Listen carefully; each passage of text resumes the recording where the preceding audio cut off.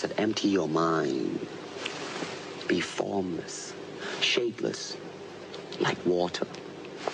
Now, you put water into a cup, it becomes the cup. You put water into a bottle, it becomes the bottle. You put it in a teapot, it becomes the teapot.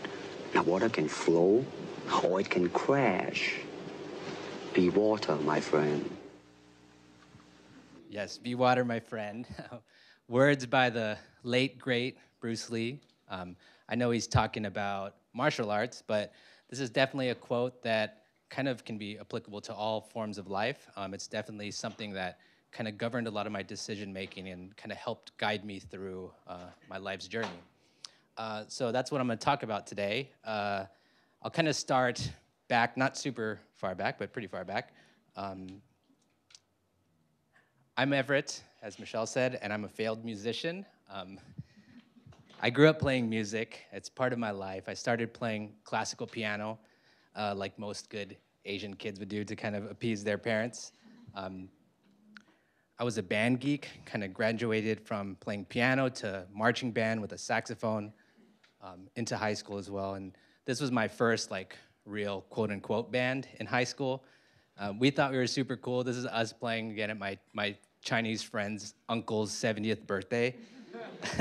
So we thought we had made it. This is like big time, right? Like we're gonna get signed and all this stuff. So I very much thought that music would be my career path, but it definitely was a big part of my life and my identity. It still is today. But I think that as I was kind of going through this journey, kind of playing music and trying to make it work, there's a lot of pivots that I made, a lot of kind of zigs and zags, and hopefully some of these experiences might resonate with some of you. So this is a young 20-something me. Pretty much sums up my attitude, at least at the time, towards a lot of things. Even though I'm like older and a lot more buttoned up, I think there's a lot about this picture that still kind of is with me, aside from flipping everyone the bird. I'm a lot calmer these days, but there's something about this kind of punk rock ethos that I grew up that actually like really stayed with me in my professional career and helped kind of get me through a lot of difficult situations. But as I mentioned, I started off in the music industry. Right after high school, I kind of immediately went to study recording engineering. I kind of wanted to be like this guy. Does anyone know who this is? Like, just shout it out if you know him. George Martin. Yeah, George Martin, one person. Man, I feel like super old up here, but pretty much George Martin was the fifth Beatle, right? He's kind of like responsible for shaping not just the Beatles, but a lot of different bands' sounds inside of the studio. And that was pretty amazing as a young kind of musician. I was like, you know, I could play music, or I could also like be involved in collaborating with a lot of different artists. I'm working in the studio and putting out hits. So I went and enrolled in a recording engineering program. Kind of once I finished that, I did like anyone would do, just kind of pound the pavement, started knocking on doors and talking to all kinds of different people. Eventually I got a gig as a junior engineer at this recording studio in Melrose. It was kind of like this tiny little hole in the wall. And I thought that I had made it. Again, I was like, yes, I'm gonna be like hanging out with people in the studio, like making cool tracks or whatever.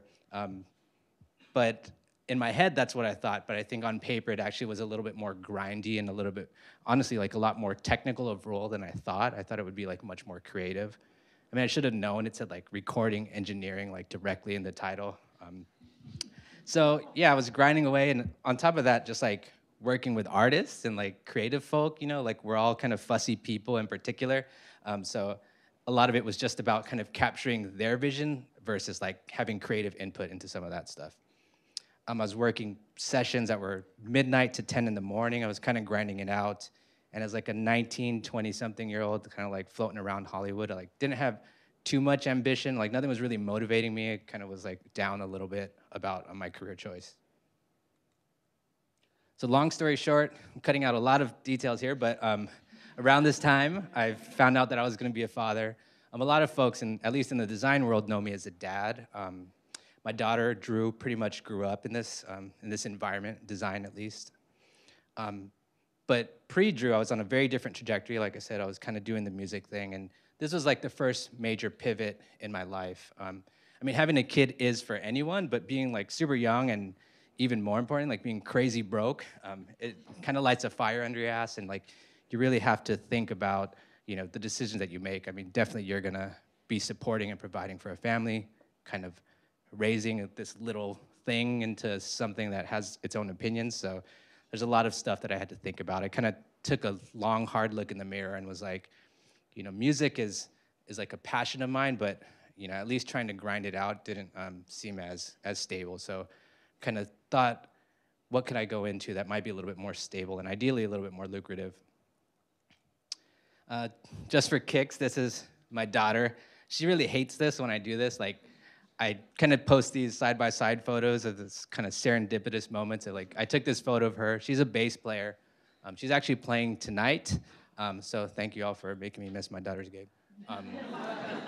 This is us at the same age, 13-year-old Everett, 13-year-old Drew.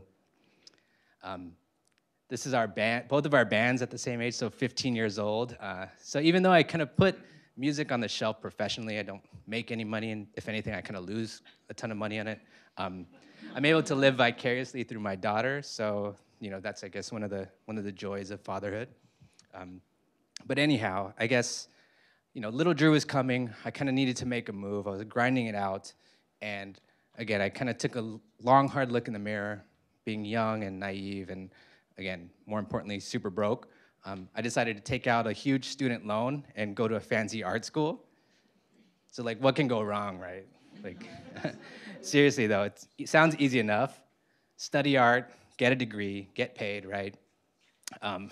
But we all know it's not as linear as that. And that's a lot of what my talk is about. It's this, not nonlinear necessarily in your design decisions, but just kind of being fluid with your path in life, as Master Bruce so eloquently stated.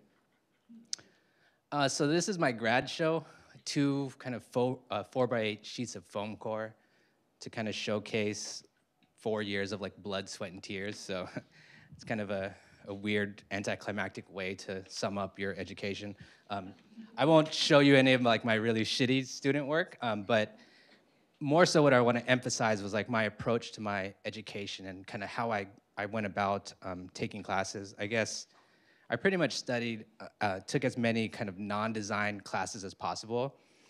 Even though I was declared a graphic design major, I took fine art, photography, filmmaking, kind of anything that was remotely kind of interesting, aside from design, which is kind of weird because that's what I went there to study. And I didn't do it strategically to be this kind of well-rounded person. If anything, it's just evidence of how my ADD kind of governs a lot of my decisions. I just kind of am a little bit erratic, but I was scratching my creative itch in different directions. So consequently, my grad show was pretty random. It was definitely different from other people's, but in that sense, everyone had these beautiful vector illustrations and this impeccably set Swiss typography that was kind of on this angle. And mine was just a bunch of crap that I made, with my hands. And even though it was very much a reflection of me, it was, I still kind of had this identity crisis as a designer, who am I? I'm not a photographer, but I have lots of photography. I had photogravure, I had screen printed posters. I lived in this print shop down there. I had packaging, tons of random stuff. So I think it was difficult for myself to kind of come out and talk about, how I would be, I guess, marketable as a new hire or a candidate or something like that. So I'm sure most of you are familiar with this idiom: a jack of all trades is a master of none. This kind of loomed over me like a dark cloud, I guess.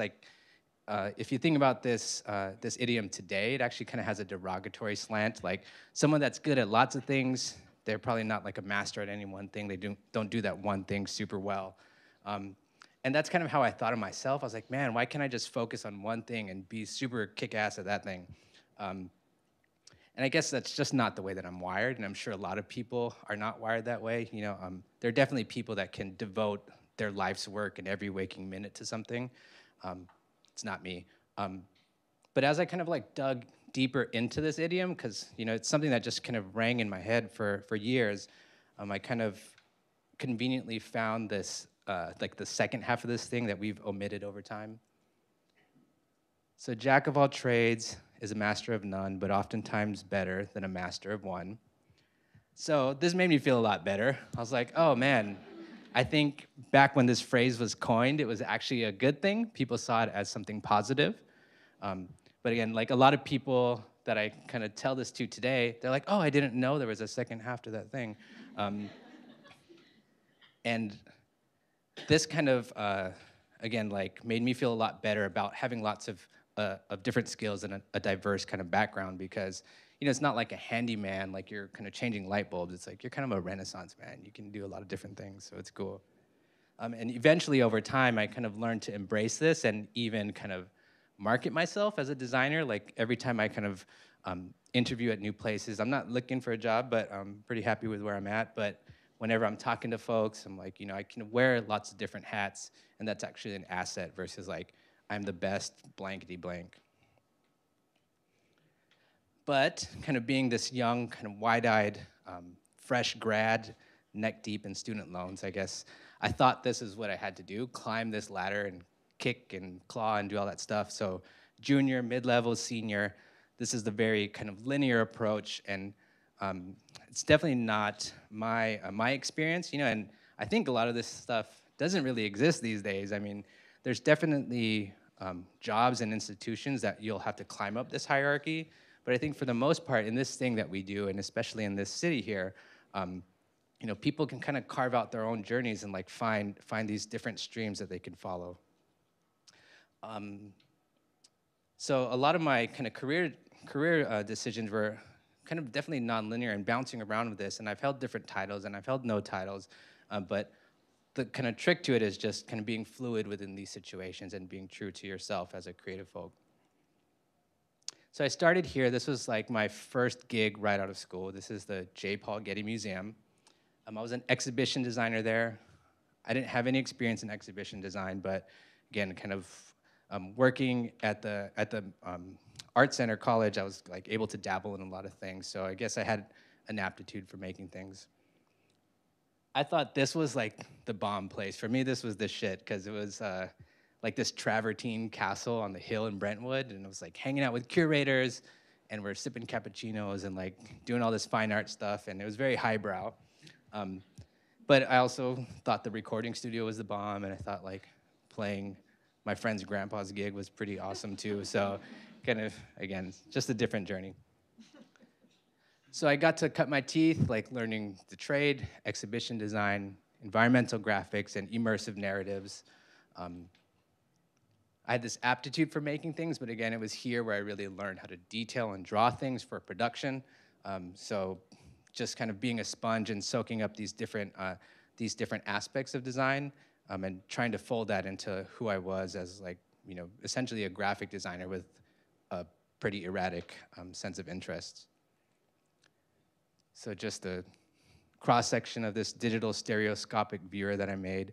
So what was exciting about this was I got to prototype things, model them. This was an early SketchUp model, but we would make things with foam core and then kind of see them installed in the gallery next door. So it was this kind of like immediate thing, and it was very visceral, and I learned a lot, and it was a very, essentially like a protected space working at the museum.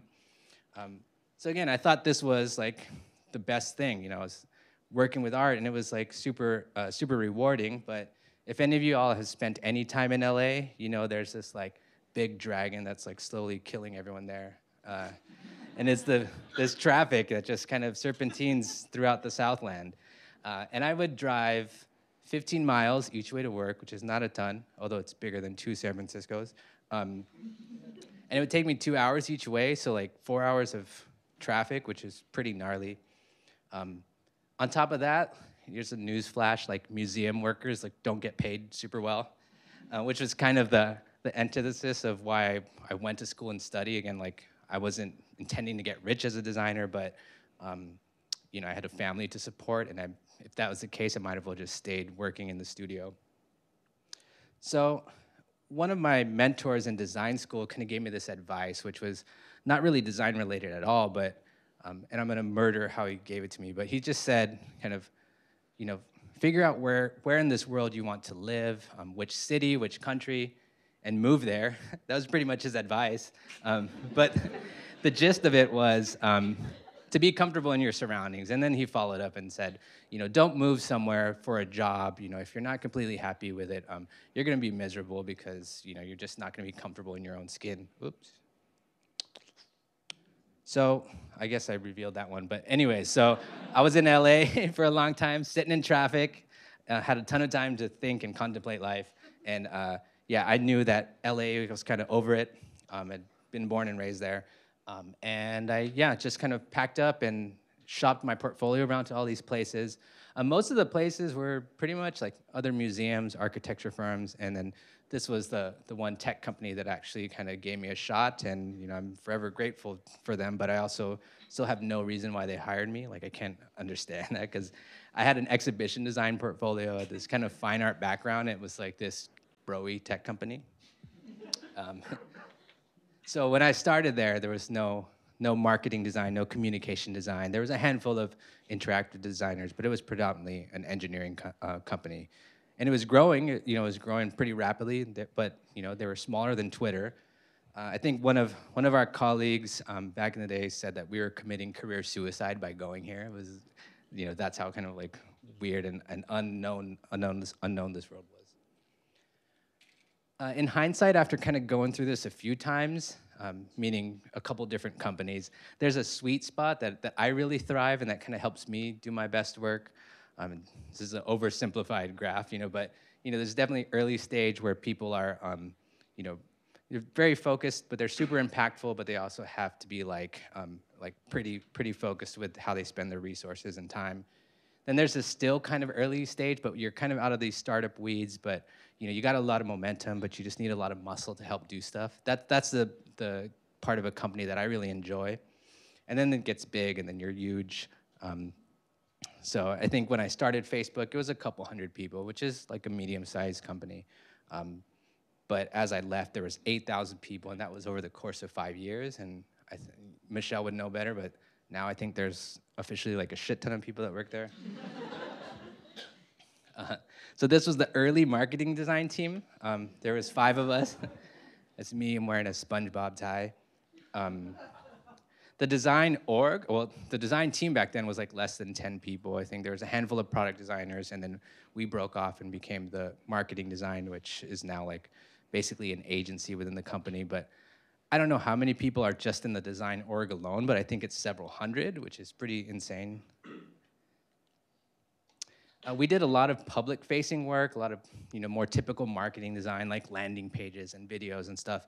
But one of the things I get asked about a lot, like ironically, wasn't anything that people got to really see. And it was this thing called the Analog Research Lab.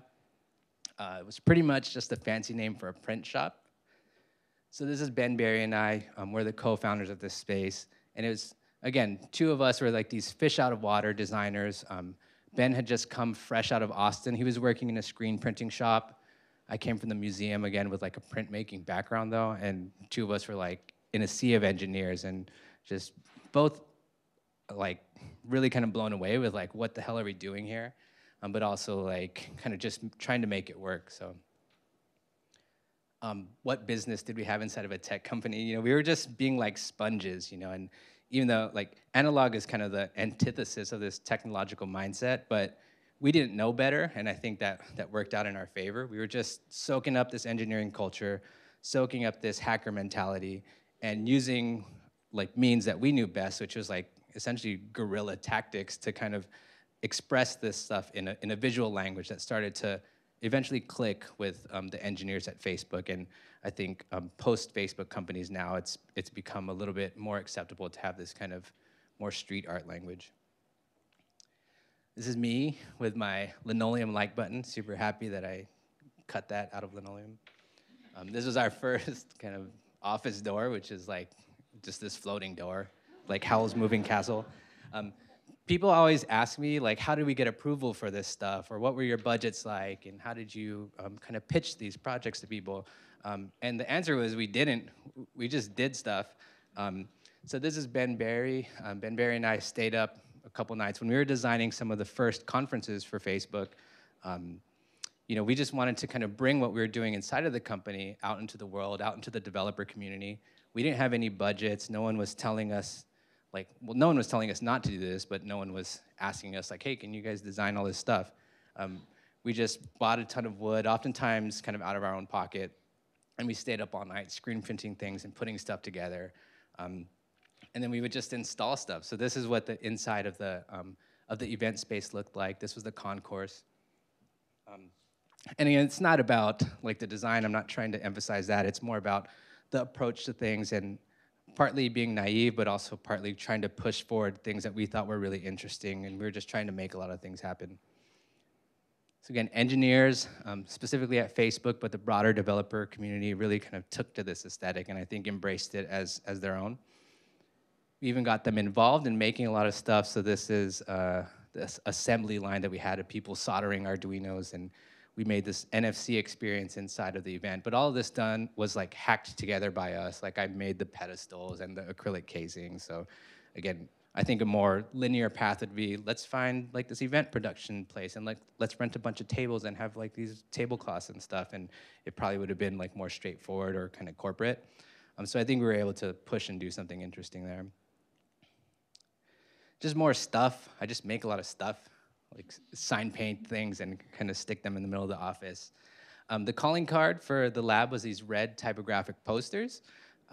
You know, they're always kind of changing, but whenever we'd hear something in a meeting or in an all hands or something like that, we would immediately go to the into the lab. We would screen print it. At night, we would wheat paste it on the door, and then someone would come in the next day and be like, whoa, who's doing all this stuff? Over time, it kind of became like this landmark and like a big cornerstone of Facebook culture. But again, back then, it was actually like pretty provocative and contentious. But I knew that it was pretty something that's pretty lasting. When I guess like years after I had left, I was like scrolling through my news feed, and I saw this photo, which is kind of like my mic drop moment. I would drop this, but it's not mine. Miley Cyrus kind of laid out in the analog research lab, and I think like I can retire as champ. That's like my, I'll never exceed this in my career. But anyways, yeah, I think whether you love or hate Facebook, you know, there's no kind of denying that it's a company that was very unconventional and didn't kind of succumb to like being the status quo. So I still have this very dear thing to me called music, which I put on the shelf. You know, with all the design stuff, I was able to kind of fold in some of my new skills that I went to design school for, but I still had music there with me. And I tried to kind of weave it into my professional practice as much as possible. This is so dumb. I don't even know why I'm showing this to you guys, but it's there anyways. So I don't know if any of you guys play music. So Facebook was launching their first version of video calling, which had a Skype integration, you know, so naturally it's gonna need these ringtones and notifications, so I volunteered to do the sound design for them. So I was able to apply my musical background just in a very different context. And if any of you guys play music, you know what this spells. It spells face, and it was so self-evident and so dumb, but also like just worked so well with all of the ringtone things that I kind of had to like run with this thing. So again, if that wasn't enough, I think there's a lot of conceptual things that I baked into here. I'll kind of run you through some of these things. So there's a couple intervals here that are interesting. Obviously, major third intervals. Major thirds are like the most common kind of ringtone interval. So, right, that's like a major third trill. But it also had this minor third in it, like descending C to an A. You know, a lot of doorbells are like this. But there's this mnemonic trigger that happens specifically with these two notes that hopefully a lot of you guys know, otherwise I'll feel super old about this, but.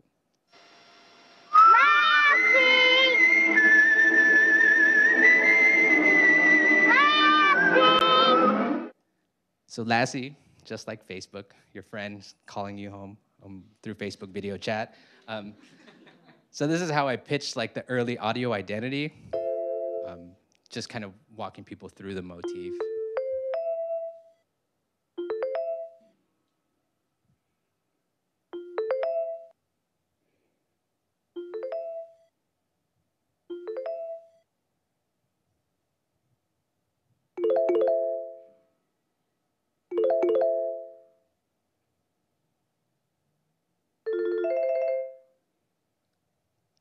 So nothing revelatory. Just for me, I was like, it spells face, can't you tell? But no one could tell, right?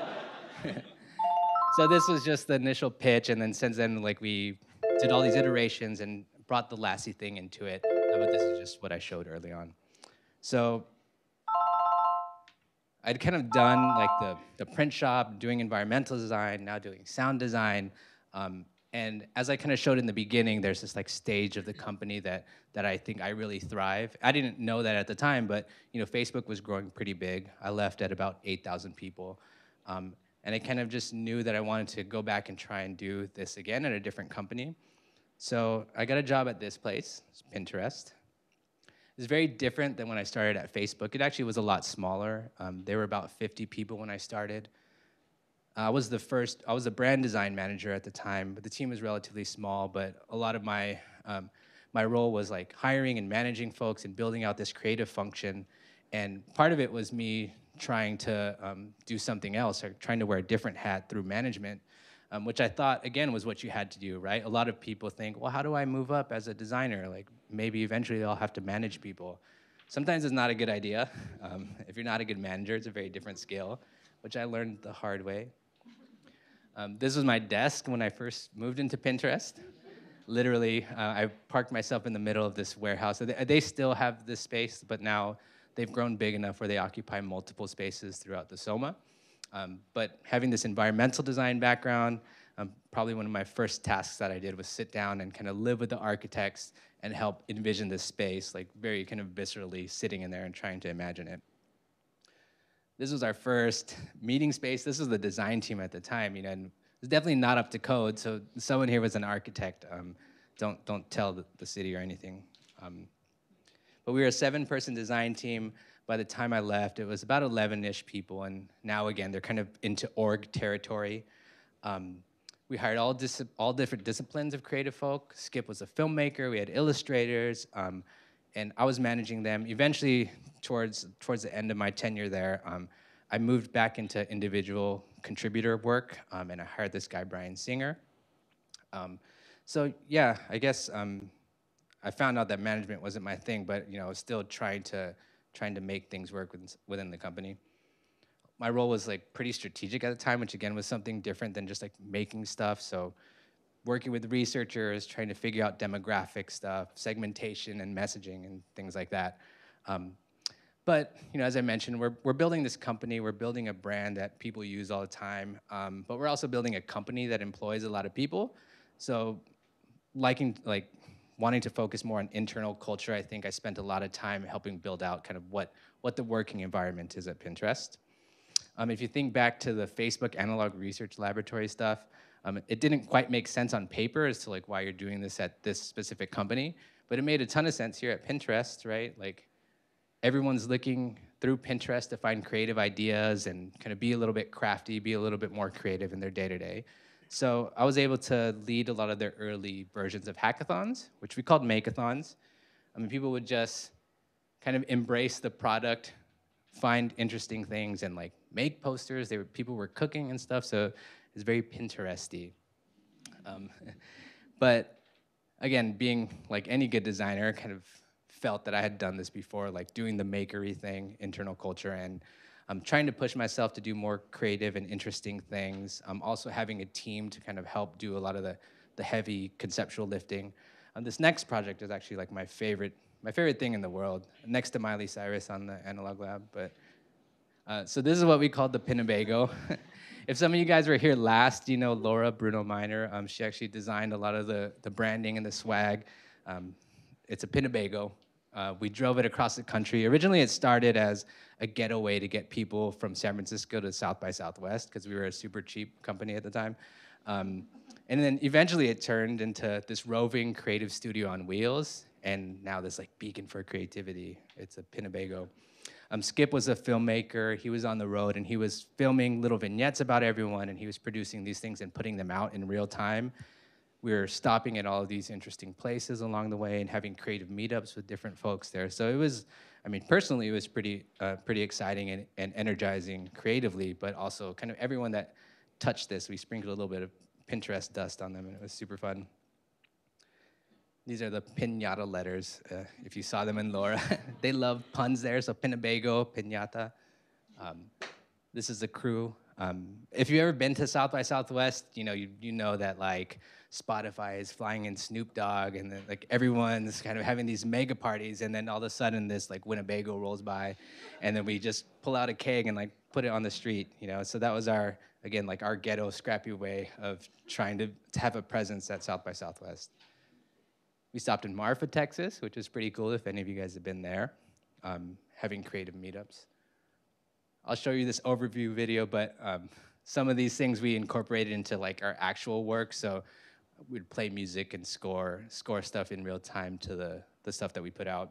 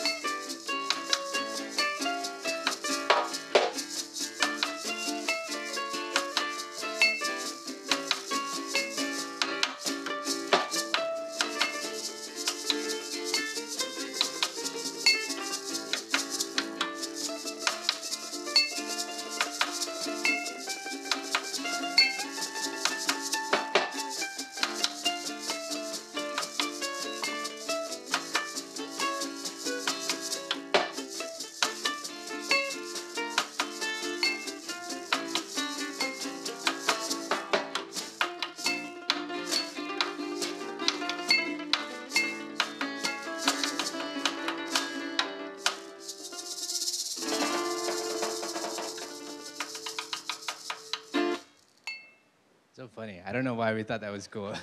The pinata letters in the Grand Canyon. That was it. So, some work I did for Pinterest. Again, Pinterest is growing. It's still growing. There's a couple thousand people again here just in the Soma alone. And between Facebook and Pinterest, I had kind of been grinding and getting a little bit burnt out. And I kind of took a step back and again had to reassess like where I wanted to go next in my career. So I worked a couple little things here and there, but eventually I ended up where I'm at now, which is at Stripe. Some of my fellow Stripes are here. It's a financial technology company, so you would think that it's got a pretty buttoned-up culture, and for the most part, they're conservative. I tell people it's the sanest company. Like everyone's pretty sane there, which is kind of weird to say because Facebook and Pinterest were these eclectic cultures. But here again, at a relatively early stage of the company, kind of at the same inflection point of when I was at Facebook. And I'm still able to call on my different skills to, again, help have impact and contribute to the creative team and push things into different directions. I still focus a lot on internal culture, so we have a risograph. Thanks to Tim Bolonix, if you've seen Tim Bolonix here as well, I think Tim is like single-handedly responsible for the renaissance of the risograph in the Bay Area, I think. He's a pretty awesome designer. And also shout out to Donald Trump for continuously giving me fodder to make more posters. Um, this is my family, little baby girl Drew right here. Some stripes tooling up to go down to the Women's March, which is also happening this weekend, 2018. Again, getting back in the studio, I'm working with sound designers, doing stuff for animated pieces. Here I'm recording a foreign language overdub. So nothing necessarily different than what I've done before. I'm just able to be a little bit more deliberate about it. But for the most part, I'm kind of reinventing myself here as a filmmaker. I do some design projects here and there, but I think I'm able to focus on one medium and kind of coming from this jack of all trades mindset. Filmmaking has a lot of different roles underneath it, but for the most part, it's like a very specific type of storytelling. And I don't know, maybe I'm just getting older, and I think I want to be able to focus.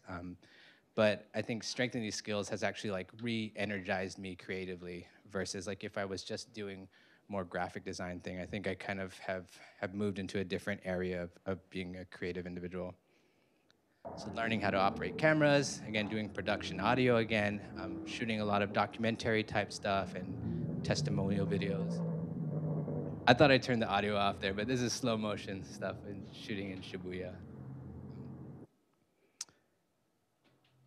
Yeah, so again, I think that's a large part of my day-to-day on top of like building this internal culture. So I've been fortunate enough to, and also I guess like naive enough to continually try and reinvent myself. And sometimes I feel like I'm starting over again. But at the same time, I've learned to embrace that that's the way my brain works. And I just kind of now own up to that stuff. And I think it's actually been an asset versus to be a detriment. So bringing it back to my younger self, it's difficult to maintain your sense of self, I guess, especially in this world, in this environment here that's like rapidly changing, especially inside of a company that is very different from when you start, and like 6 months later, it could be something completely different.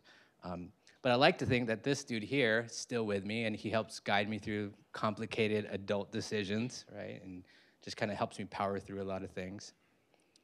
So to bring it back to my man Bruce over here, be like water, my friends. I think the main thing is instead of trying to shape the world around you to fit your expectations, try letting the environment shape you and be a little bit more fluid in there, like Master Bruce says. And the trick, again, is trying to stay authentic to yourself, but as you're evolving and changing over time.